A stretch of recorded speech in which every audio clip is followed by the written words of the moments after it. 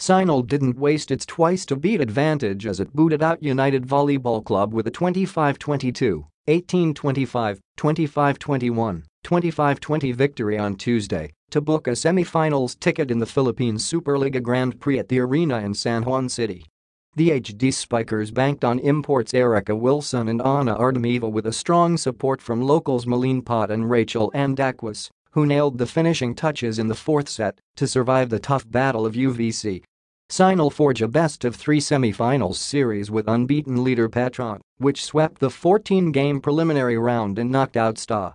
Lucia last Saturday. Wilson powered Cignal with 25 points on 21 spikes, a pair of service aces, and as many as blocks, while Artemeva scattered 13 attacks and 5 blocks for 18 points.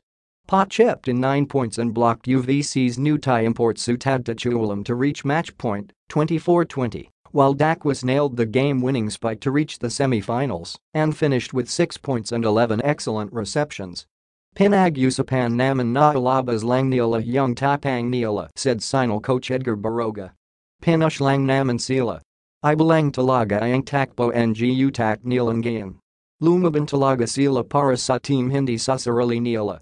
Kalamaw and import Yasmin Bedart Ghani lifted UVC with 20 points each, while Chuewulim, who replaced Emmanuel Avao, put up 14 points in her first and last game in the PSL as her team bombed out of contention.